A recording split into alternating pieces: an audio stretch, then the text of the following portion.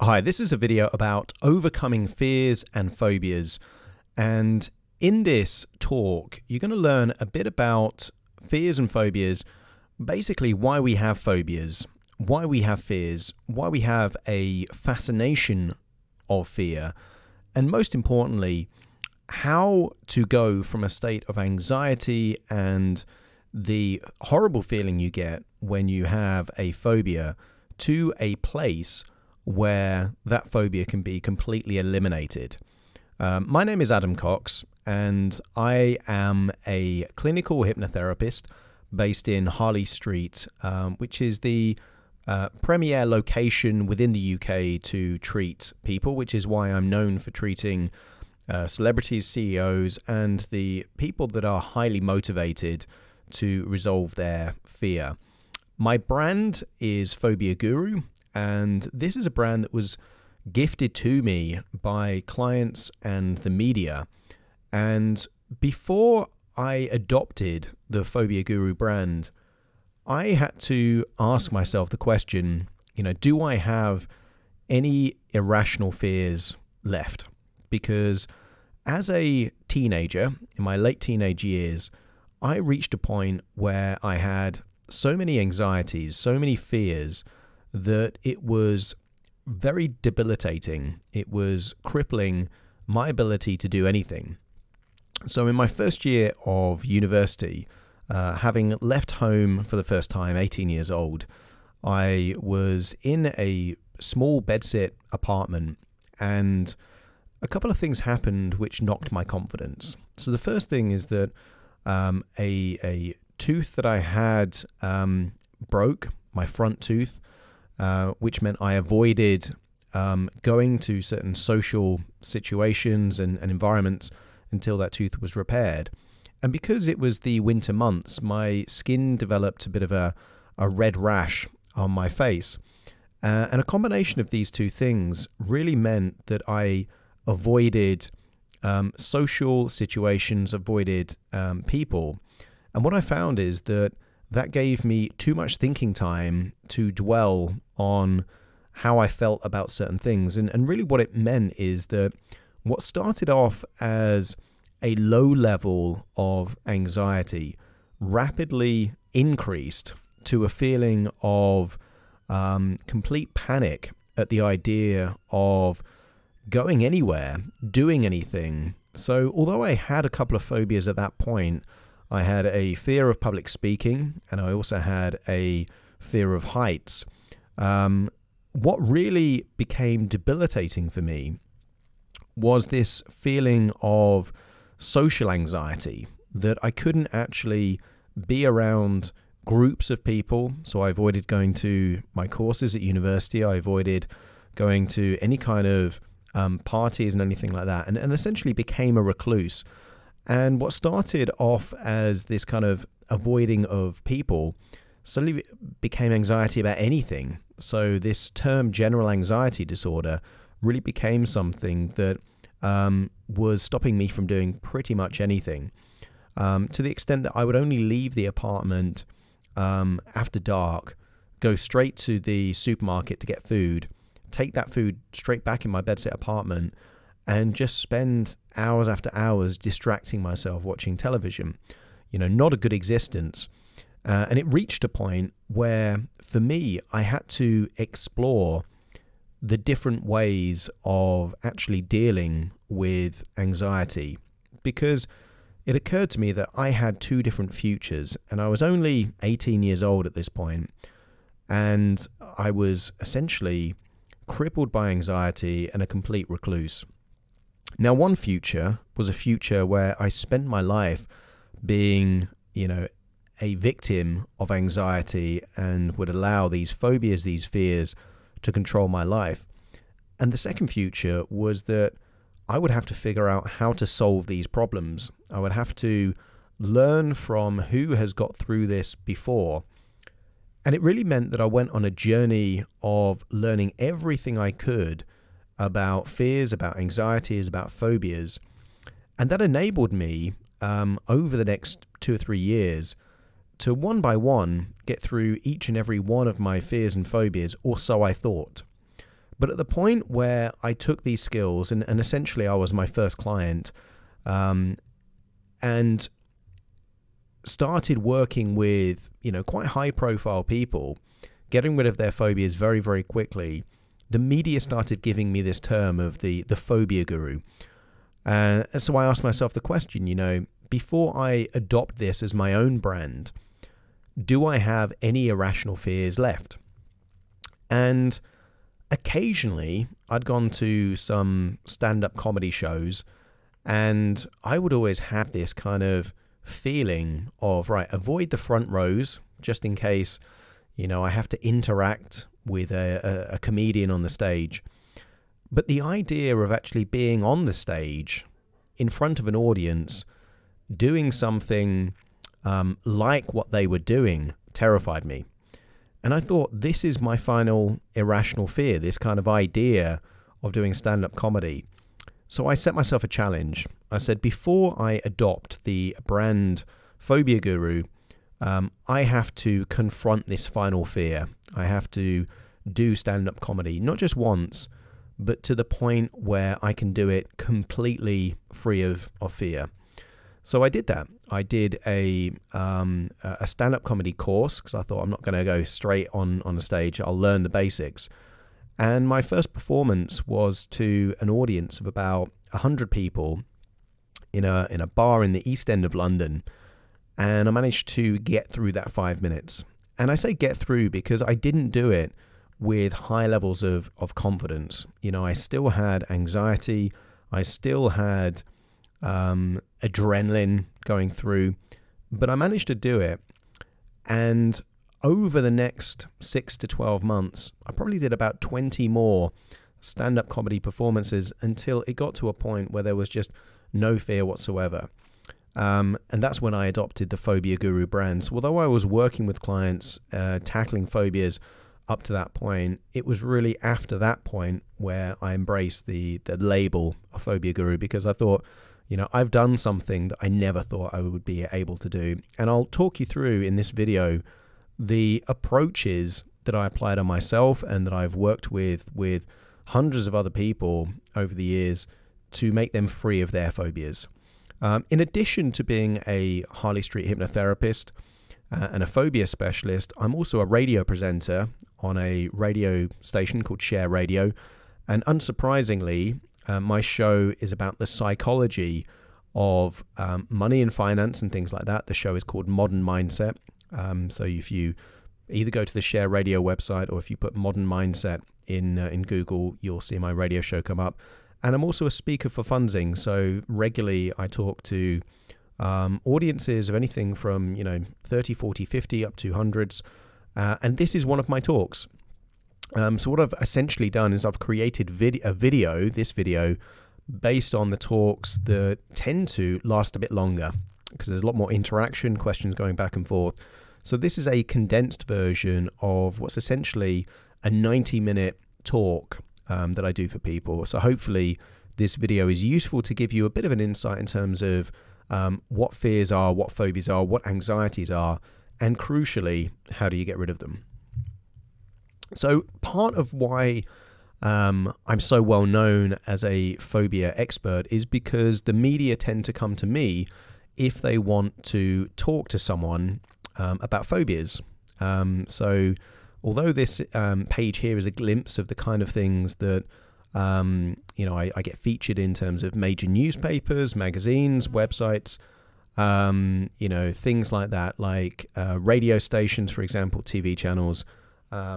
I'm also regularly featured in all kinds of media. So essentially, and the reason why this came about, by the way, is because I am very passionate about sharing this idea that phobias are optional, that you don't have to have a phobia if you don't want it. And because I've successfully done that with hundreds of people, and I've got lots of testimonials and things like that, the media are very interested in speaking to me about what phobias are, why people have phobias, but most importantly, how can people get rid of phobias that they don't want. So what we're going to discover in this video, first and foremost, what is fear? why we have a fascination of fear, which we do, by the way. The biology of fear. You know, fear itself is subjective, but the symptoms of fear are very much biological in nature, and you'll learn why. And the other thing is, people talk about phobias as being an irrational fear. Not the way I see it. Phobias are very rational. They're just not very useful. And I'll talk about why we have them. And I'm going to end this video with how to overcome fears and phobias. And I'm going to leave you with a final thought at the end of the video in terms of what it means when you can actually get rid of even just one phobia. You're only born with a couple of fears, and these are the fear of falling and the fear of loud noises. Normally when I do the talks, I play a video here, so the sound probably won't come through, but there should be, no, that's not come through, but there is a video there of someone doing things like handstands and jumps on the edge of a skyscraper at a very, very high distance. And the point I'm making with that video is that even though we are born with fears, like the fear of falling, even those fears that we're born with can be overruled. You can learn and change those fears with a different response. So what is fear? You know, I've talked a lot about fears, phobias, anxieties, but what is fear? The definition of fear is that it is an unpleasant emotion caused by the threat of danger, pain, or harm. Okay, I would add a word there, and that is that fear is an unpleasant emotion caused by the perceived threat of danger, pain, or harm. And by the way, that doesn't have to be physical danger, pain, or harm. That could be embarrassment. That could be the thought of overwhelm or not coping. And these are important distinctions to make, as you'll learn in the rest of this video. Fear is also a survival function. Our brains have evolved not for happiness, but for survival.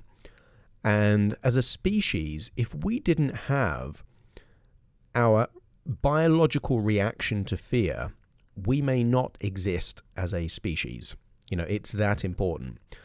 And if you think about it, I want you to, think back to your ancestors, hunter-gatherers, perhaps living in a cave or, in some kind of a tribe. And back then, before proper civilization existed, we were not only predators, but we were prey. And there might have been animals around at that time that could mortally kill us. We could be at risk of death as a result of these things. And therefore, having a very quick reaction, biological reaction to a perceived threat that would give us the ability to run faster, fight off a predator, and temporarily not even experience pain while that's happening, could enable us to survive. And although it feels odd to have that same biological reaction if you're just looking at, let's say, a bird or a clown or the idea of going on a flight or public speaking, the biological nature of why you experience that has come from evolution, so it's difficult for us to be too critical of that process when there's a high probability that that very process is one of the reasons that we even exist. So that's what fear is.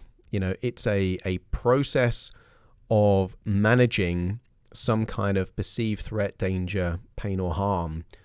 But how do we actually cope with fear? Now, this is the interesting thing, because the number one way that we cope with fear, and I say cope loosely, is avoidance. Okay, and this makes sense.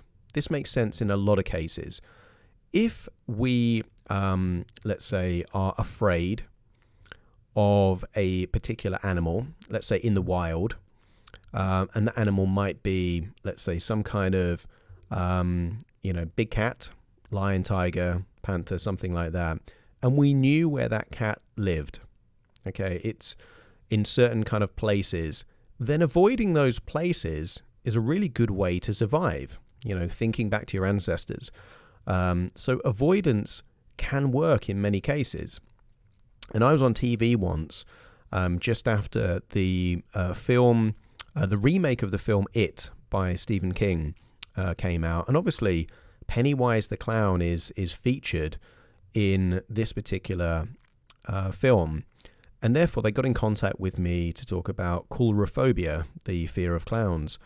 And one of the things I actually said on TV is that, I don't work with that many people with a fear of clowns. And the reason for that are that clowns are relatively easy to avoid. If you have even an intense 10 out of 10, 9 out of 10 anxiety reaction to clowns, there are ways that you can manage that. You can manage that by simply not going to circuses, not watching scary clown-based movies, and occasionally there might be, someone dressed as a clown, on Halloween or, on a high street or something like that, but they're very easy to avoid. You can just walk away from them. So this element of using avoidance to cope with fear can work as a strategy. It has problems, but it can work. And the reason why many people choose to work with me is because avoidance is no longer an effective strategy for them. For example, if you have a fear of flying or a fear of public transport, but let's say your relatives live in a different part of the world and you need to fly to them, or let's say that you avoid public transport because it creates an anxiety response and you change job or you change career and therefore you need to use public transport, then avoidance is no longer an effective strategy. The reality of your circumstances is colliding with what you've been doing before to cope with that, which is no longer an effective strategy. And there are certain things that you can't avoid. For those people that have arachnophobia, for example, this fear of spiders, cynophobia, fear of dogs, then you can't really constantly evolve them because there are so many of them. And actually, with spiders, even when people, block up holes in kind of under doors and things like that and have the tape and things, the spiders will always get in. So sometimes avoidance just doesn't work as a strategy. It's also an interesting thing that avoidance can increase the intensity and prevalence of the fear. And later on in this video, I'll explain why. How else do we cope with fear? Well, we can cope with fear by actually experiencing anxiety. Now, you might not think of anxiety or even panic, a more intense form of anxiety, as a coping strategy, but your unconscious mind is doing that. It's saying, well, you don't have the resources to manage this situation, so I'm going to flood your body with all of these essentially drugs, these neurotransmitters, like adrenaline, for example, so that perhaps you'll cope. And it's a very primal, basic reaction, but it is designed as a biological coping strategy. Another way that people cope with fear and anxiety is self-medication. Now, the self-medication can be things like alcohol, for example. So I think most people have heard of this phrase, Dutch courage, simply drinking your way through an anxious situation. Many people will use food. And the reason for that is that we tend to experience the feeling of anxiety in the gut, just below the solar plexus. Now, the thing is, when you eat, because your food passes through your stomach into your digestive system, it changes your focus and it also changes the biology in order to digest. So it kind of works as a temporary form of distraction. So self-medication, alcohol, food, and occasionally, not even self-medication, but medication via doctors.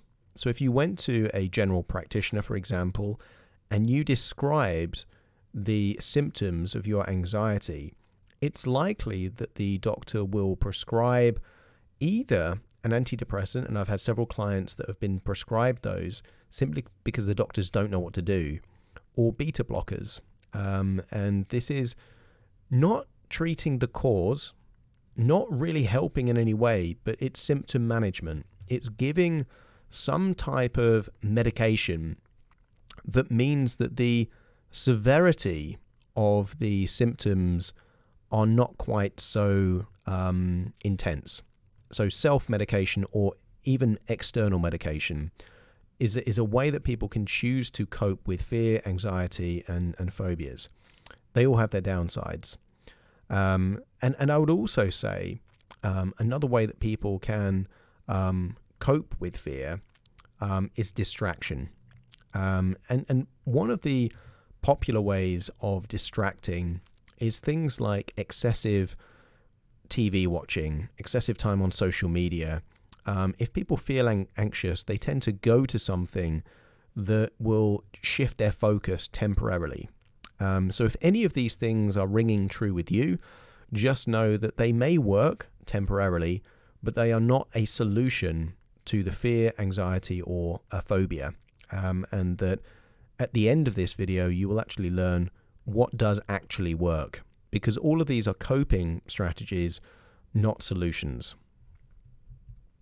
So we as a species, as humans, have a fascination of fear.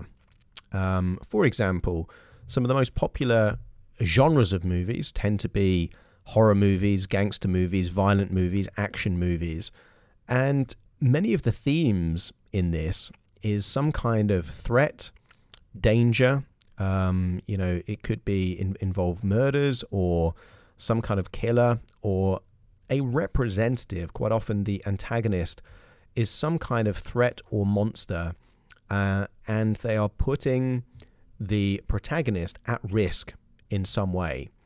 So we have a fascination of fear, even if we're experiencing that through the perception of other people. And, something that's been very helpful for my career as a phobia specialist is every now and then movies come out that involve something that preys on our inherent stereotypes of fears. So if you think about movies like Arachnophobia, Jaws, and I think there was one recently with Jason Statham about, the Megalodon. I think it was called The Meg. And it did successfully, very well in the box office because essentially it was like a shark but much bigger. So we have these kind of movies that are created that allude to things that we are frightened of. And the reason why the companies, the movie companies keep making them is because of that fascination. We like to see them. There are institutions like theme parks that basically have things that temporarily give us the experience of fear. Roller coasters, for example, lots of fairground rides and theme park rides have this element of perceived danger. And it's quite interesting how they prime you to experience or manage your expectations in a certain way. So there will be certain themes, for example, or the name of the ride will have some kind of hint of some type of danger or threat in some way. And yet we love them.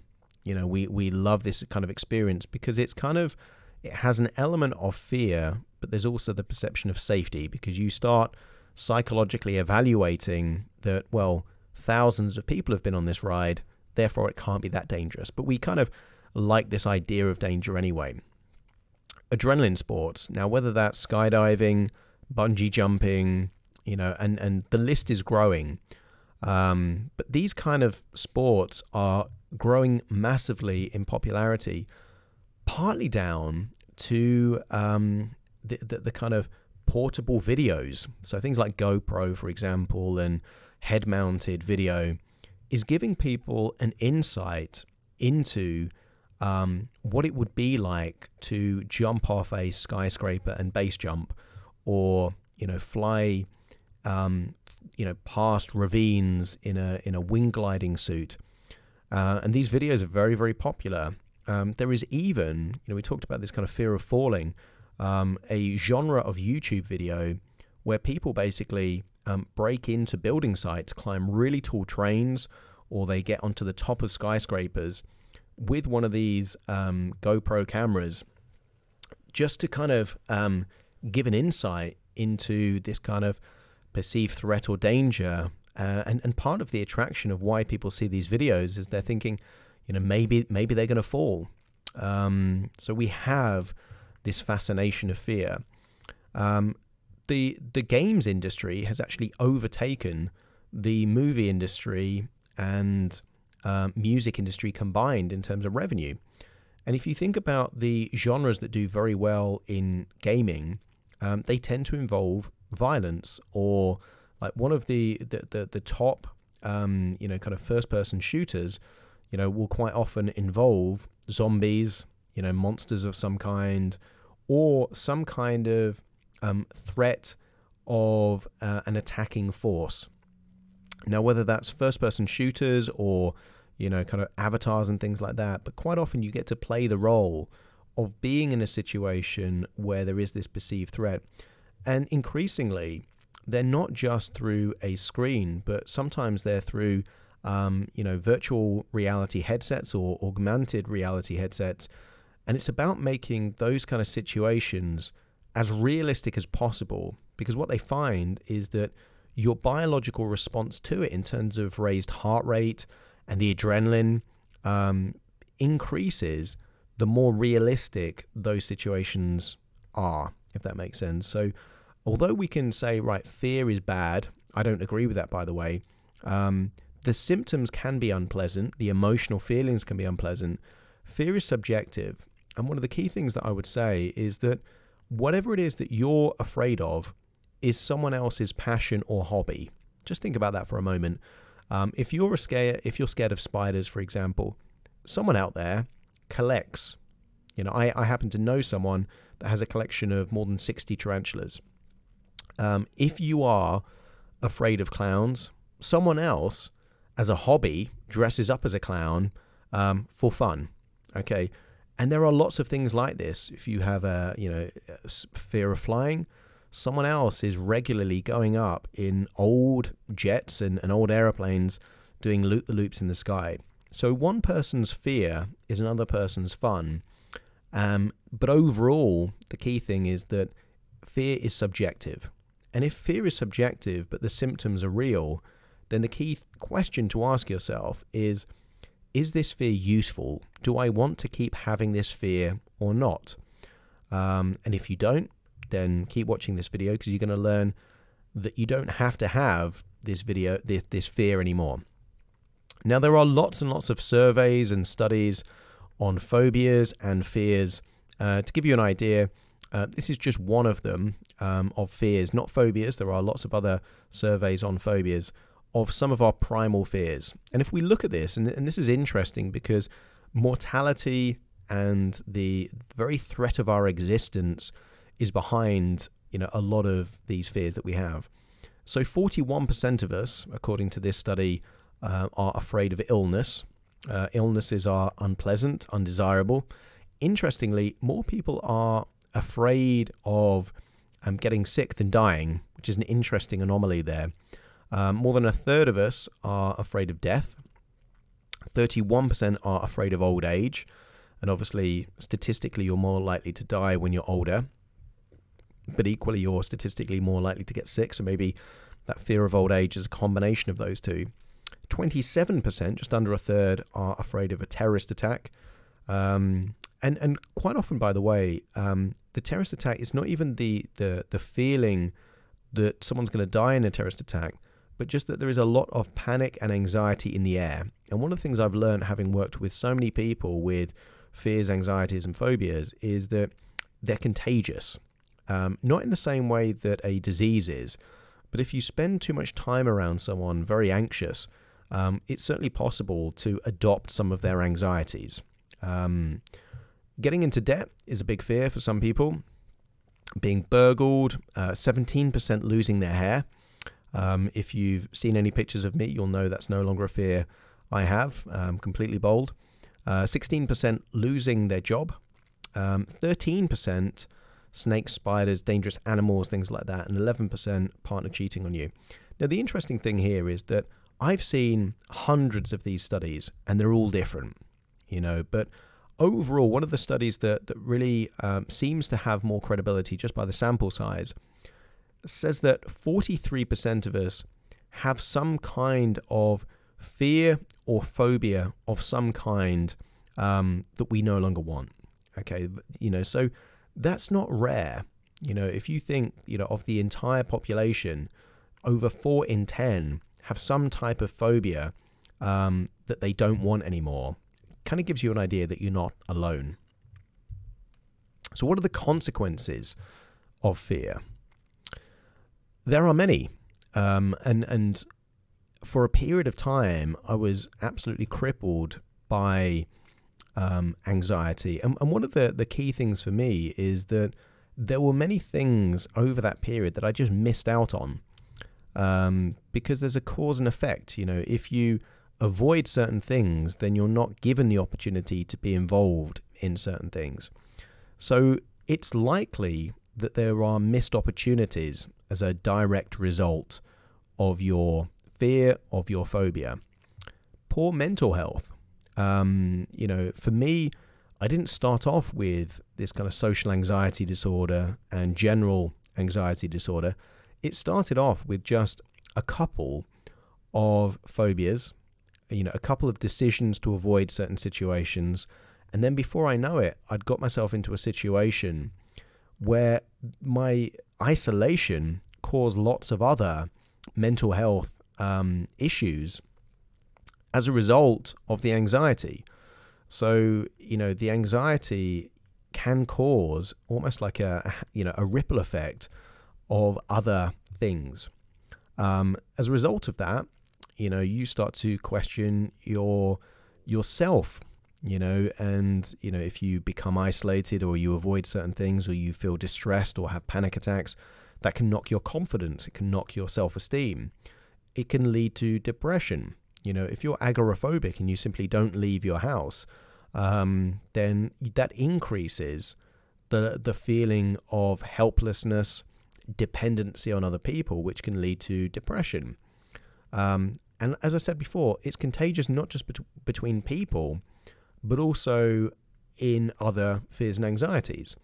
So if you have let's say you start off with one fear, then, if you don't get a handle on that, then because you're in this constant state of anxiety, then other things can then trigger a similar kind of sensation. So the analogy that I would use is that fears are a bit like shadows, and, action is a bit like light. And if you constantly avoid things, then, the shadows can grow and grow because they're in a dark environment. And I use a lot of metaphors when I'm working with clients, because once they see things in a particular way, then it enables them, it empowers them to actually defeat the fear and tackle it. Consequences of fear. And I think back to my late teens, early 20s, and I think, had I not solved those particular fears and phobias, then my life would be very different. Now, I'm in a situation, very fortunate situation, where I own several businesses, lots of properties. I have a family. There's lots of things I'm very grateful for. And virtually all of those things wouldn't have happened had I not got through this period of finding the solution to the fears, anxieties, and phobias. In fact, back then, I had what I now perceive to be a self-made prison. because even the idea of opening the door to my bedsit apartment, tiny apartment, had my heart racing, not in a good way, in a kind of dread way. The idea of just meeting someone or being in a social environment, was like horrible to me. And that meant that I became very isolated. So I'd effectively created a self-made prison. Another consequence of fear, anxieties, and phobias are, actually paradoxically an increase in the danger. And back then, when I was very anxious and avoiding people, it occurs to me that my body language increased my likelihood of being mugged or attacked, because I projected this kind of person in fear, which attackers or muggers would look out for as an opportunity. If you think about, let's say, a fear or phobia of insects, for example, like bees and wasps, if the anxiety and the panic means that they start, running around, waving their hands around, that would increase their likelihood of being stung. I had one client, genuine case, where she was driving on a motorway, and while she was driving, around about the speed limit on the motorway, and she had arachnophobia, she had this terrifying fear of spiders. And while she was driving, a spider came down from the mirror, and all she could look at was the spider, not the road. And of course, her reaction was, this panic reaction, this kind of raised heartbeat, breathing, and she couldn't avoid because she was in the driving seat with the seatbelt on. And to quote her, she said, how I managed to get from, that kind of fast lane to the, the hard shoulder where she could pull over. She has no idea. She has no idea how she did not either kill herself or someone else. And she said it would have been, better for her to kill herself than someone else and have that on her conscience. So that was a potential consequence of her fear, her phobia. Maybe it's that you can't see the world if you've got a fear of flying. You can't enjoy your holidays. Maybe it's that you can't progress in your career if you've got a fear of public speaking. Maybe it's that, you can't get the job or the promotion that you want. There are all these consequences of fear. And if the consequences are there and avoidance doesn't work, then it's worth asking yourself the question, do I really want to have this fear anymore? And if the answer is no, then keep watching the video, because you're going to learn exactly how to get rid of these fears that you don't want. This is a meme. There was a spider. I panicked, but I think it's gone now. And although this is, of course, is meant to be a funny meme, it does represent something a bit more serious. And I've had at least two people. I'm the hypnotherapist for a spider workshop. We tend to do once a month in London. And at least two people have told me that they've used the lighter and the hairspray as almost like a handmade flamethrower to kill a spider, so they didn't have to deal with it, because they didn't want to get any kind of proximity to it. Now, there have been cases, if you look, just kind of go into Google and kind of, house burning down because of spider. There have been cases where people have burnt down sheds, garages, and even their homes as a coping mechanism to try and deal with it. So as humorous as this meme is meant to be, there is an element of truth to it. Now, this is talking about the biology of fear. And the key thing is that although people perceive fear and anxiety to be, annoying and frustrating and all these things, it really has a purpose behind it. And you're probably thinking about the fears that you don't want, the phobia that you have that you don't want anymore. You're probably not thinking about it that, intuitively you avoid running out into traffic. You avoid walking to the edge of cliffs, and things like that. So things that could be a genuine threat to your health, these feelings that you get are quite useful in certain context. Now, there are two main phobias or categories of phobias. You have a simple phobia and you have a situational phobia. And in broad terms, a simple phobia follows what you can see on the screen here as the low road, whereas a situational phobia would follow the high road. Okay, so there's an element of evaluation, and I'll give you examples. So a simple phobia that would follow the low road might be arachnophobia, for example, or it might be a fear of cats, dogs, certain insects, whatever it might be. There is the stimulus, you see the thing, or even imagine the thing, and then this sensory thalamus processes that immediately to the amygdala, and almost like a reflex, the amygdala communicates through neural pathways with the hippocampus, and then you have an emotional response.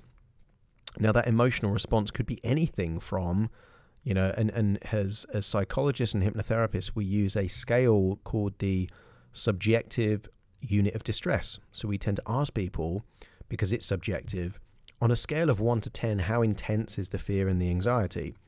So let's say it's a low-level fear. You might see something, and if it's far away, for example, that might be a level 3 or 4, and if it's closer and moving towards you and you can't get away, it might be 8, 9, 10, for example.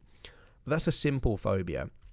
A situational phobia, and a couple of the most popular situational phobias tend to be things like fear of public speaking or a fear of flying. And fear of public speaking is a fear that I experienced myself.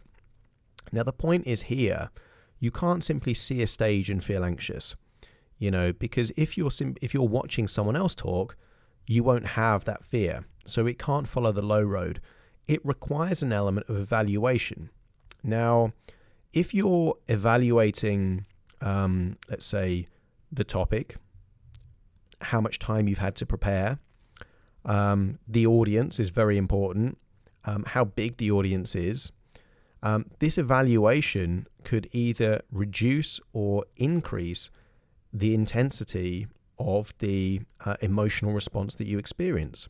So, for example, if you were public speaking to a very small audience on a topic that you knew really well, and part of that audience were very friendly people that you got on well with, then the anxiety levels, the emotional response might be low, maybe 2, 3, 4 out of 10. If, however, you were surprised, let's say someone else was due to speak, they were sick, you now then had very short notice to prepare for a speech on a topic that you weren't that prepared in, to an audience of a large audience, many of which were your peers or are influential people in your industry, let's say, you might evaluate that and have, let's say, a 7, 8, 9, or even 10 out of 10 reaction. You might have high level of intensity of emotional response. So there's this neural circuitry that takes place really quickly.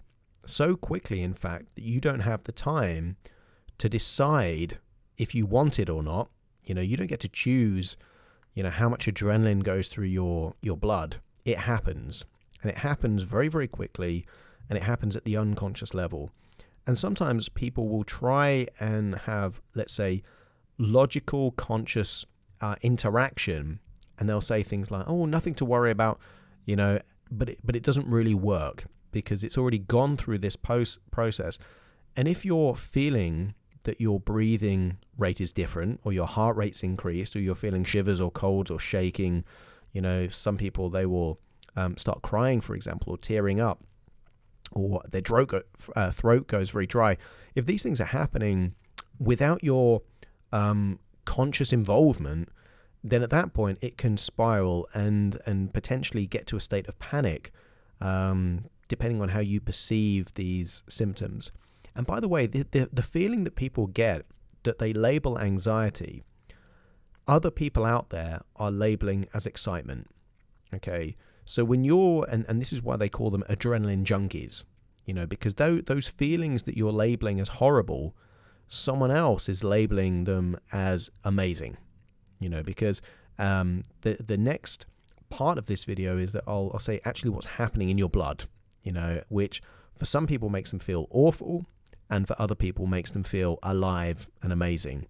And this is where the association element comes into, because at some level we always process what does this mean to us and what do we do next. And if it means something that represents fun and excitement, then what we do next is we try and do it again. I've seen people come off an intense theme park ride, and they're kind of laughing at themselves because of how they're feeling, and they're running around again to join the queue to do it again. And then other people, they're shaking their head saying, I'm never going to do that again. So the same thing is causing different emotions depending on the association or the meaning that we give it. So the biology of fear, this kind of drug called adrenaline, also known as epinephrine, and its sister neurotransmitter as well, norepinephrine, is basically combined the fight or flight response. Okay, this is the thing that we would have used, our ancestors would have used to run away from or fight off, let's say, a saber-toothed tiger or some kind of wolf or something like that. And it's useful. It's useful because it raises the heart rate, raises your breathing rate. And when you've got this going through, you're not thinking or feeling pain in that particular moment. Okay, so it's really useful. I remember seeing a video of, I think it was John Jones in a UFC MMA fight. He had won the fight and completely hadn't realized that he'd broken his toe, and it was in a weird angle, and he hadn't realized because there was that much adrenaline going through his blood. So it serves a purpose. It serves a purpose within these kind of life or death situations, or what your brain perceives to be the equivalent of a life or death situation. And many people that have a fear of flying, think of it in a particular way and ask themselves certain questions that make them feel that, being on a plane that high up is a life or death situation. Or it might be, if someone's about to do a speech, so public speaking, then they start thinking that that could be life or death for their career. And it's the evaluation that increases the intensity that means that this biological response takes place when the, essentially the hippocampus, the amygdala communicating with each other. It's the beliefs, the perceptions, the associations that you have alongside the inner self-talk and images, quite often movies that we play to ourselves inside our own head, that can create this threshold moment where suddenly the floodgates get opened and you get a lot of these kind of drugs inside. You also get this feeling of dopamine. Now, dopamine is basically the feel-good, kind of reward drug inside the brain. And you get little bits of dopamine whenever you do something that you quite like in a weird way. So that could be anything from putting a social media post out there, and if you get lots of likes or comments, that kind of feels quite good, so you want to do it again and again. Watching a TV show, going for a run, things that make you feel like they're worthy in some way, give you a little boost of dopamine. And this is why when I do these workshops where people arrive with a crippling fear of whatever it is, and many times it's spiders, at the end they are just beaming from ear to ear with a big smile, and they can't wait until they find a spider in their own house because it feels so good. And that's a combination, if you look at the bottom of the page there, the serotonin and the dopamine. They feel proud of themselves. They feel that they are in control after what could be more than decades or years of feeling that they are the victim of whatever their particular fear or phobia is. Glutamate is the neurotransmitter responsible for excitement. And as I would say, I remember I had a fear of heights, and the way that I tackled that is using a lot of the techniques I'm going to talk about shortly. But I like setting myself challenges to prove that I'm well and truly through that fear. And I did a skydive, and the first time I did the skydive, I had all this adrenaline going through my blood, and it was a very intense experience. But for me, I don't like to do anything just once if it's a fear. I like to do it again and again until I can enjoy the process. And after I did that first one, I remember feeling so excited, very proud of myself. And then afterwards, about an hour afterwards, I felt really, really tired, and this is the GABA, it's the calming down element, it's what the body does to try and compensate with all of this stuff going on, all of this dopamine and neuroepinephrine and epinephrine, this adrenaline. It has to combat that to kind of get you back down to normality. Because when all this stuff is going on, your brain's racing at 1,000,000 miles an hour. And that's why some people, when they have a very intense fear experience, they remember it so vividly because it has an emotional reaction to it. And because it's firing up all of these neurotransmitters, we're able to capture those memories much more intently. We can pay attention to so much more of what's going on. So there's a lot going on, and this is why people get addicted to things. And I can certainly put myself in this situation. As someone, 20 years ago that was paralyzed by fear, now I look for things. If I get a twinge of anxiety or fear, I'm like a moth to a flame. I want to investigate that so I can get rid of it. And it becomes addictive. But there are benefits to being addicted to facing fears in a good way. So we've talked about fears, but what are phobias? And phobias really are what makes them unique. And it's not the irrationality. It's the fact that they are persistent. One of the questions I ask people in my talks to audiences of different size, raise your hand if you have a phobia. Okay, if they're coming to one of my talks, they're going to raise their hand, and I say, right, put your hand down if you've ever forgotten to be afraid of that thing that you have a phobia of. All the hands are kept raised, and the reason is because you don't forget to have the fear. If anything, it happens the other way around, and there's always a few kind of knowing laughs in the audience when I'm talking to a room full of arachnophobes, and I say, look, not only do you not forget to be afraid of spiders, but occasionally that little ball of fluff or the top of a tomato, you've even had a reaction to that. Because the way that the brain works is that even something that isn't that thing, but could be that thing, still creates this kind of excessive fear and anxiety reaction. And it's not pleasant. This is the crucial thing with phobias. It's distressing in some way. Now, and that's the key thing. Although I say, right, the fears are subjective, because whatever your fear is, someone else thinks of it in a different way. The point is that your biological and physical reaction to that is unpleasant, and that's why you don't want to have it anymore. And not only is it unpleasant and persistent, it generalizes to anything like that. It's excessive, and that's what makes it more narrow than just a fear.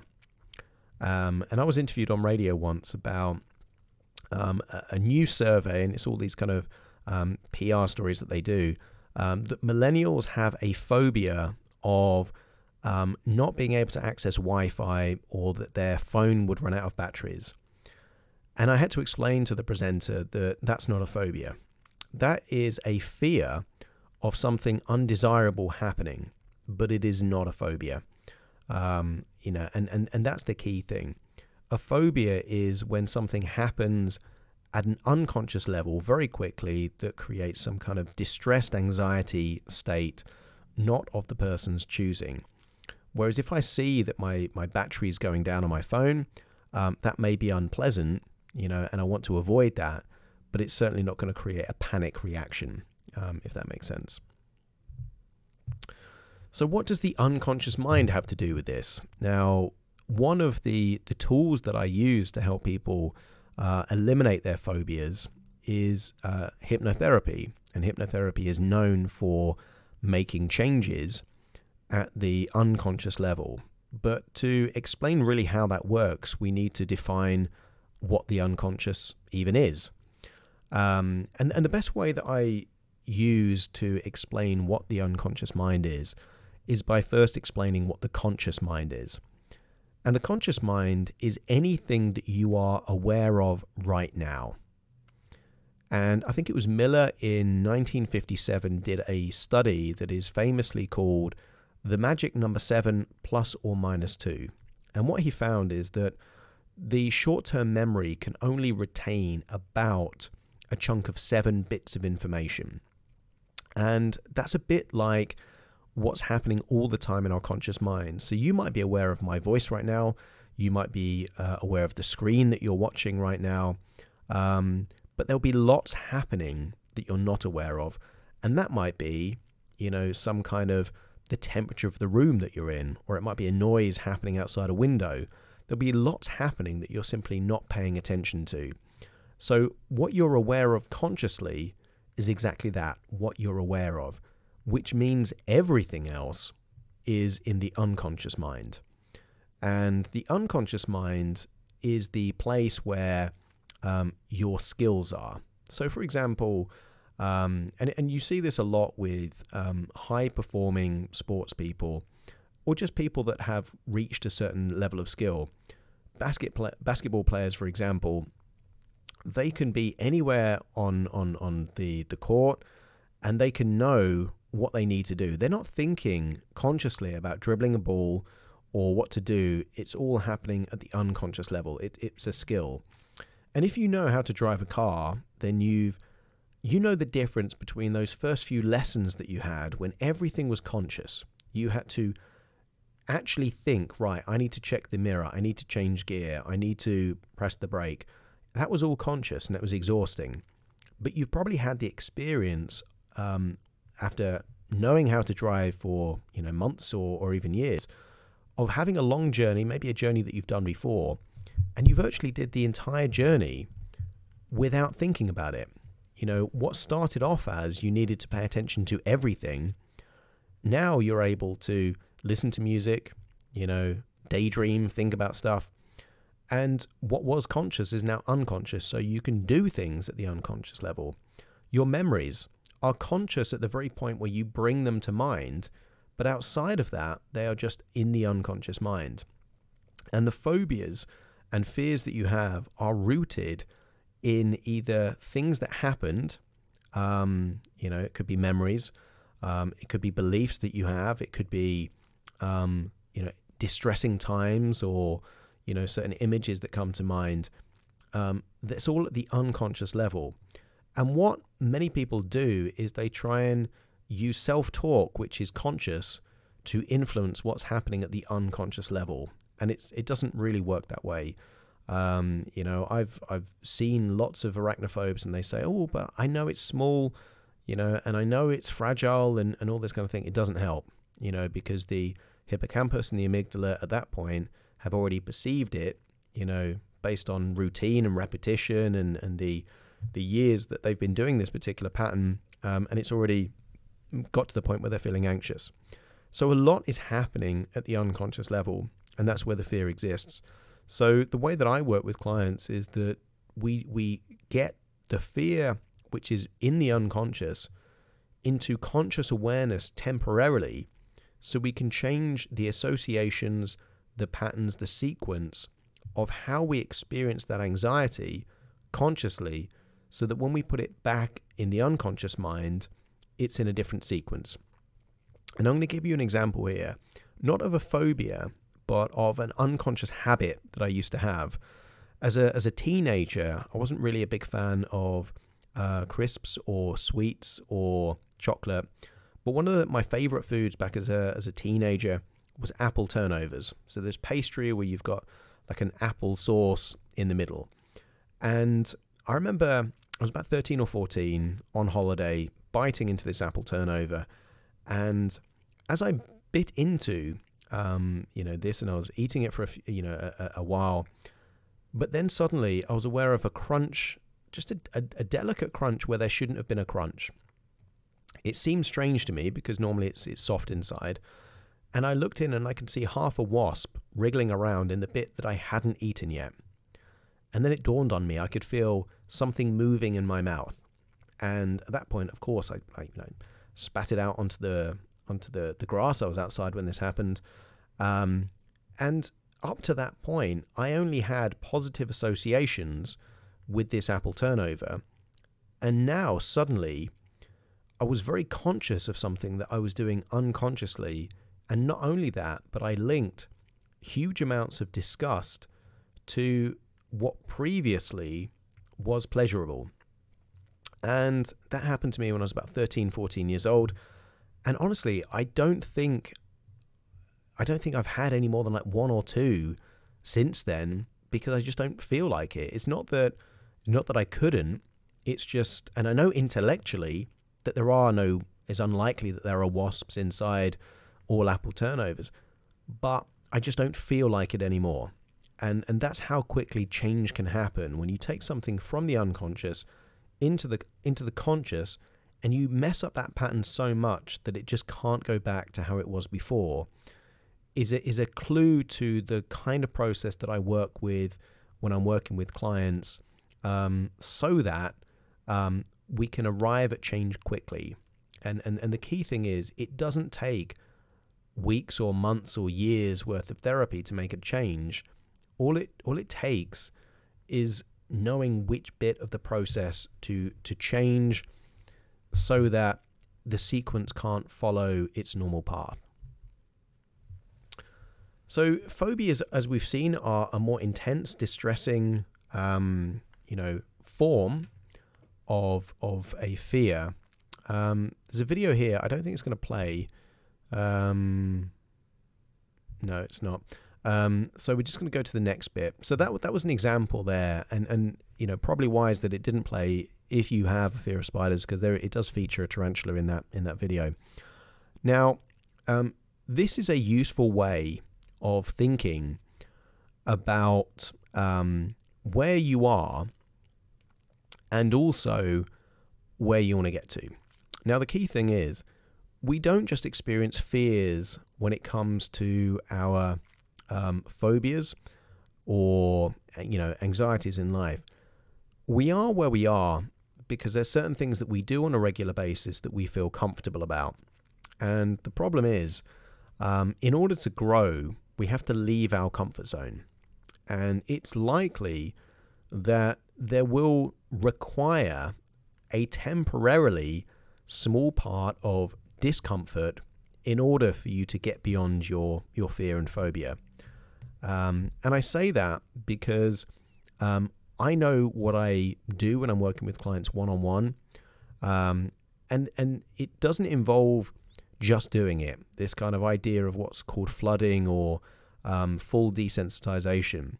For me, it's about breaking the pattern, increasing resourcefulness, and getting someone into a level where they can do the thing in a safe environment that still represents progress. And if you spend time in the growth zone, then that yellow bit that represents the comfort zone gets bigger and bigger and bigger. And if I use the stand-up comedy example, the first time I decided to do stand-up comedy, if I would have just signed up for an open mic night with no practice, no material, that would be me jumping into the danger zone, and that would probably have been a very traumatic, distressing event. Instead, I did a bit of preparation. I worked with the right kind of people, so I had the basics in place. So when I did that first stand-up comedy routine, it wasn't in the danger zone, it was in the growth zone. And by doing that consistently, not only did the comfort zone grow, but so did the growth zone. So later on, I was able to do stand-up comedy shows at very short notice without feeling anxious, because suddenly, although that was out of my comfort zone, that then fell within the growth zone. And the key thing is that there is a fine line between being fearless and reckless. And when I'm working with clients, let's say they've got a fear of dogs, I'll say, look, we want to keep a little bit of the fear in place because, most dogs are friendly. Most dogs are lovely. But there are a few dogs that are bred as fighting dogs or guard dogs, or that might have been abused by their irresponsible owner throughout their early years, that have a different reaction. So you want to keep an element of vigilance so that, if I get rid of someone's fear of dogs, what I don't want them to do is to go to the biggest, scariest dog in the park without communicating with their owner and simply patting them on the head. That could be dangerous. Okay. What I do want them to do is to experience their fear in a resourceful, safe environment so they can get comfortable, and also they can build new references about how to experience the stimulus in a way that gives them a new strategy, a new way of testing the new patterns and thought processes that they have. So the reason why I say this is that action is required, because sometimes people will work with me and say, right, well, how do I know if it's worked? And what I say to them is exactly the same question. How will you know if it's worked? What would you have to be able to do in order to prove to yourself that the fear is gone? And this is what I call the convincer strategy. Because if I can then get them to do that thing and manage that thing, even if it's kind of a level 3, 4, 5 level of anxiety, it might be unpleasant, but it's tolerable, it's bearable, and they're able to do that thing, then I know that their comfort zone has expanded and their growth zone has expanded, and then they could take on something a bit more challenging. And each and every time they do that, because of this metaphor that is programmed into their subconscious mind, that fear is like shadows and action is like light, every single time they take action, the fear erodes, the fear erodes, the fear erodes. But it requires that belief system and that metaphor to be installed in the unconscious mind in order for them to know how to process what's happening, if that makes sense. But the key thing is that a level of action is required in order to finally defeat any fear. And it comes from this element of a resourceful state called courage. I'm going to talk about this quote here. Courage is not the absence of fear, it's the ability to act in the presence of fear. And I'm going to show this bit here because this guy wearing the cap had a fear of spiders. Okay.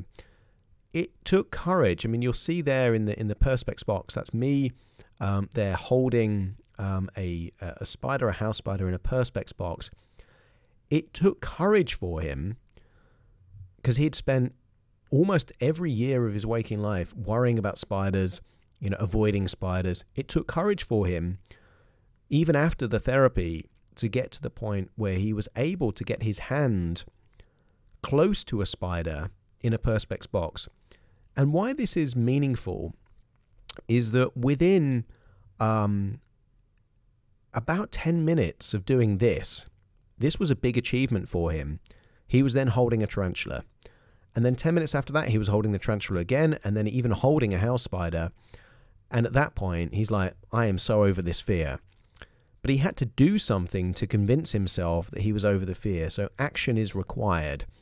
One of the things, I've talked throughout this video is that you will learn how to get rid of the fear. And action is one of the things, but it's not in isolation. So this tagline, this kind of thing, whether it's Nike, just do it, or whether it's, feel the fear and do it anyway, it has its place, but at the right time. Okay, that's really the key thing. So some of the techniques that are very effective at actually getting rid of phobias are things like hypnotherapy. And hypnotherapy is one of the key things that I use, and it's a very effective way at getting to the root cause of why that fear exists. And I should also talk about where phobias come from. And just before I talk about the techniques, the phobias come from two main sources, okay? And one is learned behavior. So many people learn their phobias from their parents, their siblings, some influential family member when they were young. And that sounds like a strange or, almost annoying thing. But equally, you would have learned lots of valuable things from those same people. You will have learned, language, certain beliefs, the values that you have. The first language that anyone learns is not in a classroom. The first language is just by, immersion and being surrounded by people that already speak that language. So that's the first way that people acquire a phobia. The second is a sensitizing event. And a sensitizing event, I'm going to give you an example here, because I worked with a guy that had a fear of dogs, cynophobia. And I said, do you know when this fear came about? And he said, I can't be sure, but I think it's when I was about 5 years old, and the neighbor had a big dog, and from his memory, he thought it was a Doberman. And he said, I remember one time where I was next to the fence, and suddenly the dog jumped up at the fence right behind him and started barking loudly, in very close proximity. And he said, it freaked me out. I ran away in tears. And since then, I've had this phobia and I just can't understand it. And I said to him, look, when you were 5 years old, roughly how big were you? And he used his hands to show me roughly how big he was when he was 5 years old. And I said, and when you were 5 years old, how big would have been the Doberman when it was standing up against a fence? And it was about 2 to 3 times bigger than he was when he was 5 years old. Now, just imagine as an adult, if a dog that was 2 to 3 times bigger than you unexpectedly suddenly was right next to you, barking loudly, you might have a fear reaction as well. So although he didn't understand it, that's what's known as a sensitizing event. And it may be that the sensitizing event that you've experienced happened when you were very young, or it may have happened when you were older. But what tends to happen is that mind experiences this and then thinks, right, that's something to avoid. That's something I don't like. Therefore, if anything like that happens, I'm going to give you the resources to be able to cope. And then you've got this biological reaction. So that's where the fear comes from. In terms of getting rid of it, hypnotherapy is quite good, because you can go back to that very point where the phobia was created, the point of inception, and then communicate with the part that is responsible for this phobic response, and then communicate with that part in deep trance to see if it's still useful to have that particular approach. So I use hypnotherapy and many different protocols to tackle that. Most hypnotherapists, unfortunately, generalize. So they never acquire the distinctions necessary to get good at any one particular thing. I've worked with approaching 300 phobics. So therefore, it's hypnotherapy specifically tailored to the issues regarding phobias. And the structure of phobias, by the way, are very similar. So even if your phobia is a bit rare, I've worked with people with a fear of balloons, a fear of buttons, a fear of vomit, you name it. I've worked with people.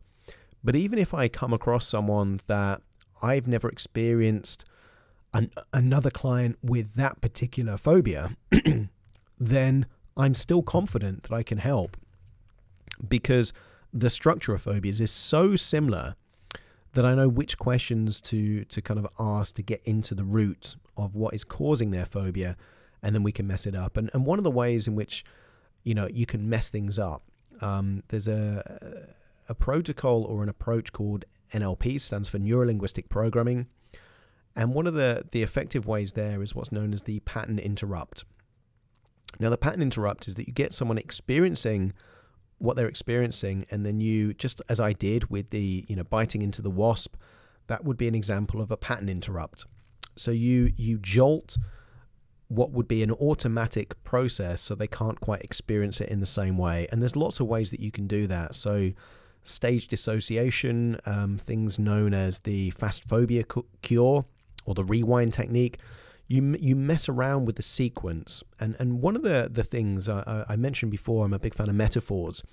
One of the things that I use as a metaphor with clients is this idea that there is a sequence of dominoes that just as you would maybe have seen on a video or when you were a child playing with dominoes, you can line them up so that when you knock over the first one, it then knocks over the second, the third, the fourth, and it can follow a particular sequence. But it doesn't always work, because if the gap is too big, then perhaps the domino falls but doesn't connect to the next one.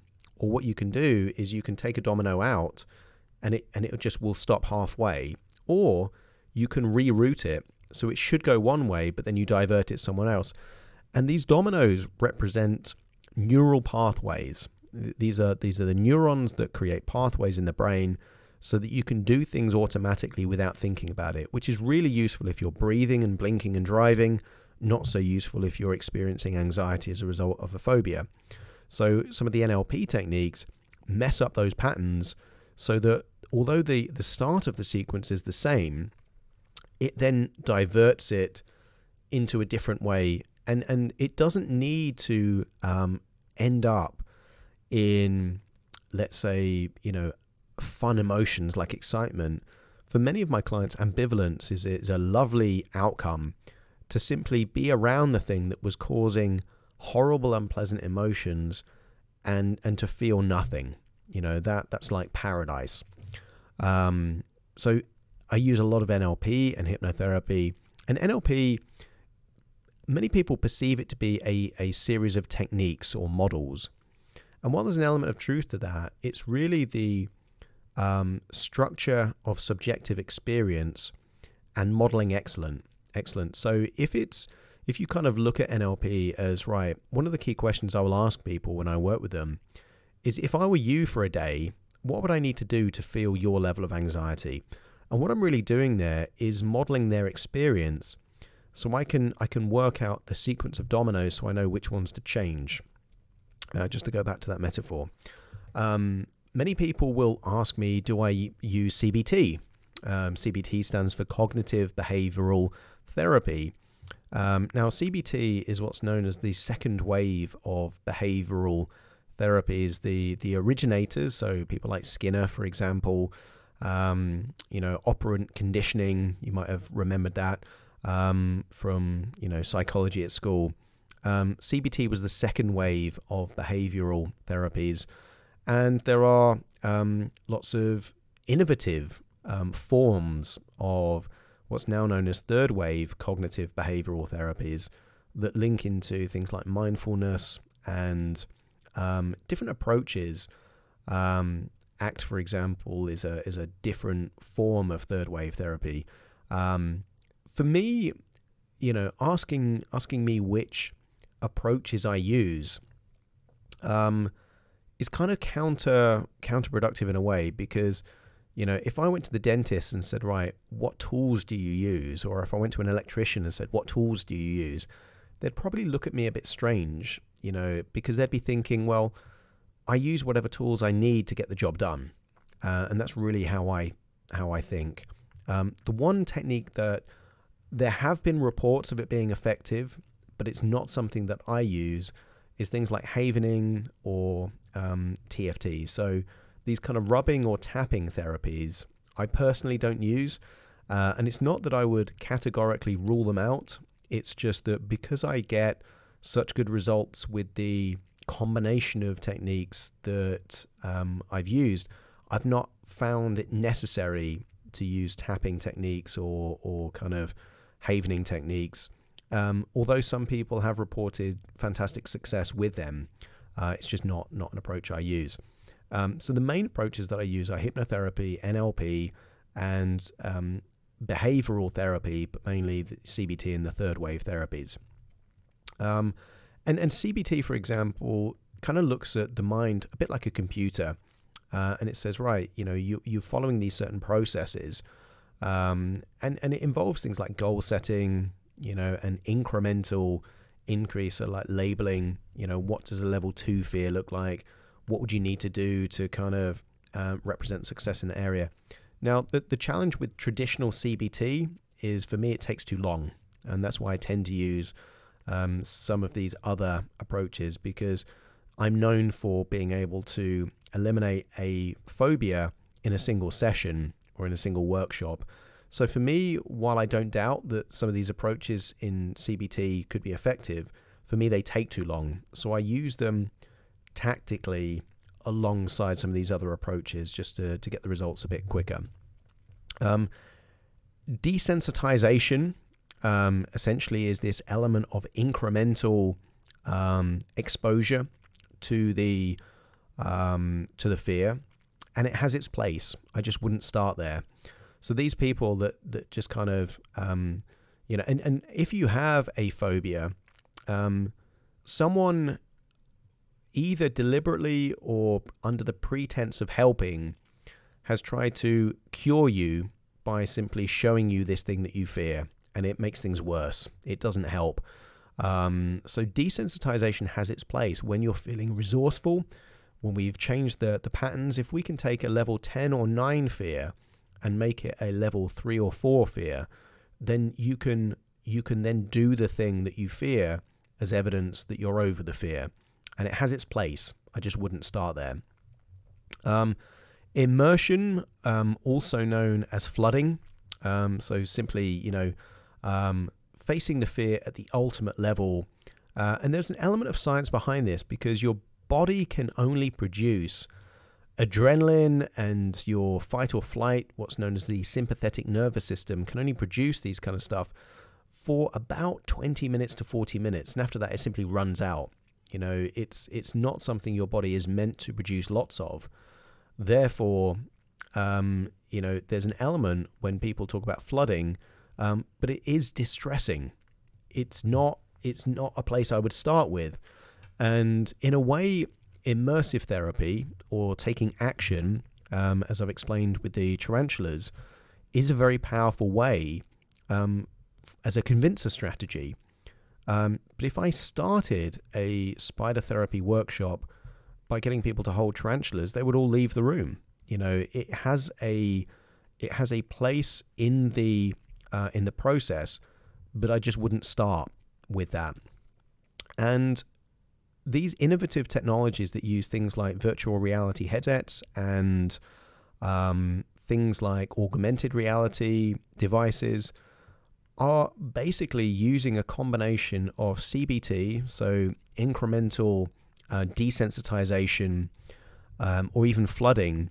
And again, they can have their place. I just don't feel like they do anything more than your imagination can already do. Because for people that are phobic, I would say at least 70 to 80% of the time, the anxiety that they experience isn't based on what's happening in reality.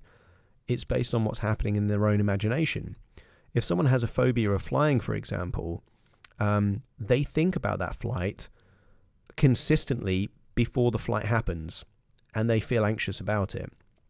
If someone has a fear of spiders, I had one client, for example, that hadn't gone in her own garden for about 2 years. And I said, why can't you go in your garden for 2 years? And she said, well, that's where the spiders are. Which means each and every time she thought about her garden, she made a big picture in her mind's eye of her garden crawling with spiders.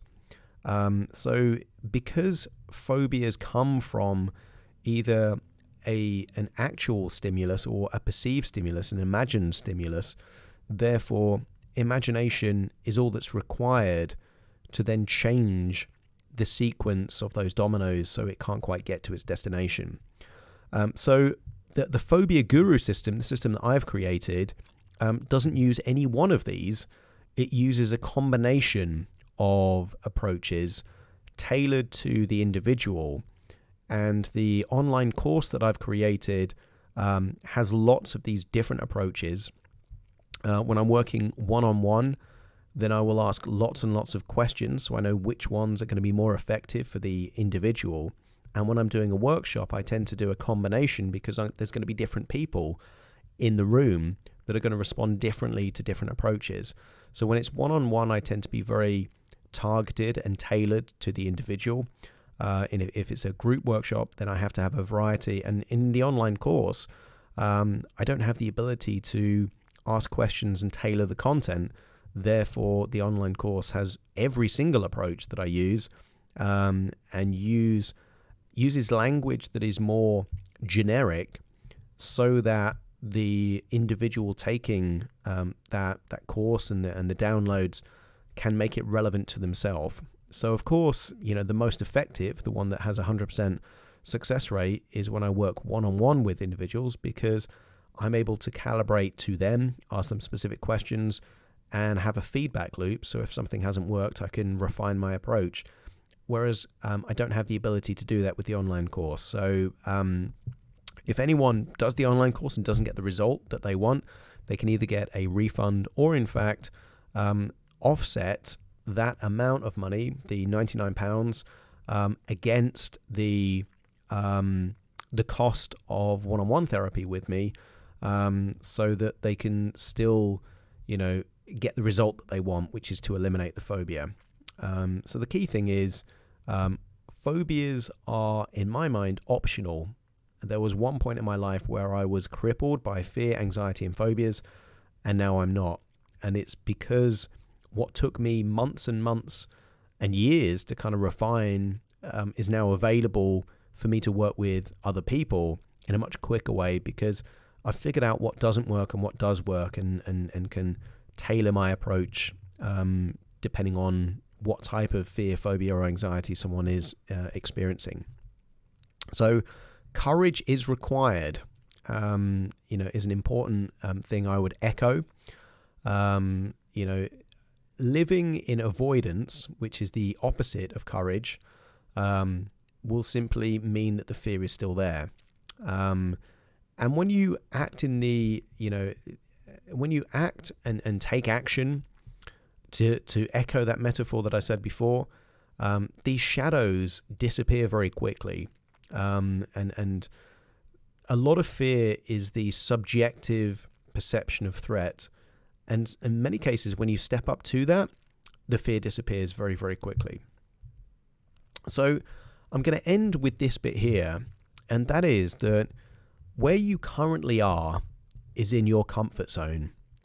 And just because something is comfortable doesn't mean it's appealing. Within your comfort zone, you've been able to tolerate your anxieties, to kind of cope with your phobias. But there is a big difference between living and surviving, or living and existing. And the reality is that when you get through even just one phobia or one key fear, then what tends to happen is that your mind then has irrefutable evidence that all fears are temporary. And there is something very exciting about breaking through a fear, because your mind starts asking the question, what else is possible? And outside of your comfort zone is opportunity, excitement, adventure, and it's where the magic happens. And if I could leave one thought in your mind as a result of watching this video, is that fears can become limitations. And even breaking through just one phobia can almost knock down a whole house of cards. Because what if the majority of your limitations and anxieties are rooted in one fear or one phobia? What would happen if that phobia didn't exist anymore?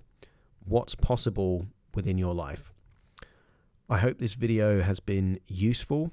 And if you want any more information, you can always go back to the Phobia Guru website, which is phobiaguru.com. And there are several ways in which it's possible to work with me. Or you can do what I did and follow your own journey. There are lots of books and resources out there. But if you were interested in working with me, it's possible to work with me one-on-one. Many people see me in Harley Street in central London, or I also have a clinic in Elstree in Hertfordshire. I work with people internationally.